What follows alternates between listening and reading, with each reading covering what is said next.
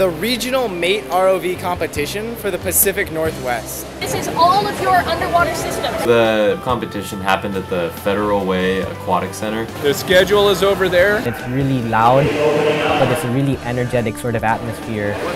You see teams to the left and the right working on their ROV, trying to fix issues, troubleshoot. Okay, time to draw your blood. There were a lot of kids and they had really cool designs. So it was really nice to initially see those designs and kind of see how other teams were holding up and like how other teams were looking. Everybody's running around trying to figure things out, not necessarily sure if the ROV is going to go in the water.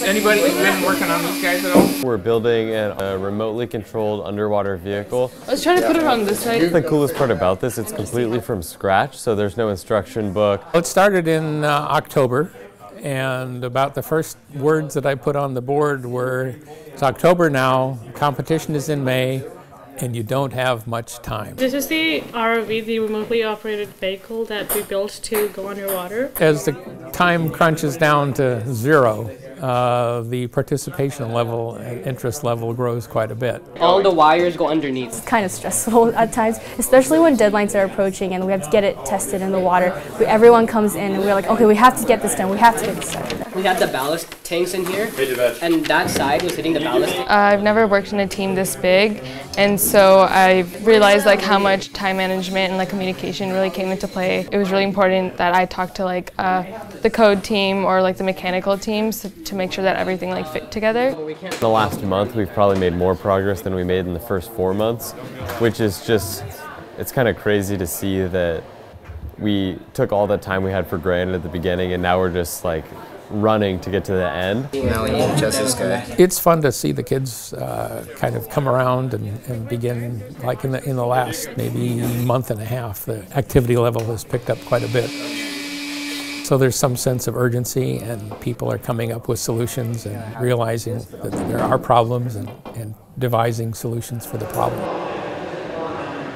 We did have like a water test recently on the weekend. We were able to get our ROV moving around. Go forward. Okay, go down more. And I think right now we're working on the positive like buoyancy. So I think just the fact that we've like come this far with our ROV, and now we're just like finalizing everything. We've tested under the water and we have a vehicle which is able to maneuver around objects and pick up certain things. Before we go in the water every day, we've been spending the entire day on it. So when it goes in the water and actually works, it's like really happy because like your entire day you spent working on it wasn't going to waste. I think a lot comes out of, you know, something going wrong. I think when you're able to like fix it, then you really understand how something works. We had some issues initially with some buoyancy. We've been told many times this year, you do not have enough time, and they are absolutely right, we don't.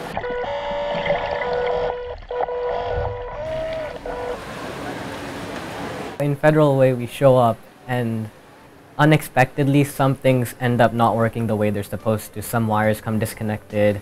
We don't meet some of the criteria needed for the safety requirements. And our team specifically, we'd stayed up until 4 a.m. that day, finishing up the ROV, running on an hour of sleep. And we were making a lot of last minute changes like at the site and trying to make sure that there were no sharp things, because that's like the main thing. So we were doing a lot of last minute work, and everyone was on board, and we were trying to get our engineering presentation ready and make sure that like that's complete, because that's half of the points for the competition. Our part of the competition, the Ranger class, All the cameras are working right now. participated in the diving pool. 2, 1, go. Every pool we've practiced in had been no more than 6 feet, some of them not even 6 feet, and we got to this competition not knowing necessarily what to expect. It turned out being a 20-foot deep pool. Right off the bat, it threw us off guard. There were 2 times we got in the water. The first time, we ran into some issues in the water itself. Right off the bat, we ran into one of the props and it fell over and covered the rest of what else we were supposed to be working on. So it just gave us a huge deficit straight off the bat. The camera with the laser isn't working. Our team worked together really well. Slow and steady. Yeah, our communication was pretty good, and we kept like our heads pretty level. Oh my god, I pulled it out. We didn't like give up? Overall, we had a little hiccup in the beginning, things that we can work out. But overall, for the testing that we've done, I think it was a pretty successful first go, and it's just a few things that we can change for our second try. We're good. You're in the water. But in our second run, we did better than expected. Light down. We were able to fulfill at least about 60 to 70% of the tasks. You can, if you want to deliver that all the way up, we get 5 points. Got into the water and just immediately went for the tasks that we knew how to do. Okay, 5 points out. Okay, go down. We went the easy ones, and we were super happy with our performance. We pulled up all the things, some things we didn't even think we would be able to pull up. You're good. Release. Our ROV just worked out right in our favor. Get the sample. Get the pH sample. We were able to actually get 125 points on that second run. We did better second round because we knew what things weren't working, and we knew what a new strategy would be to get as many points as possible. But then we got second place, and that was just like entirely, we couldn't believe it. This was so fun.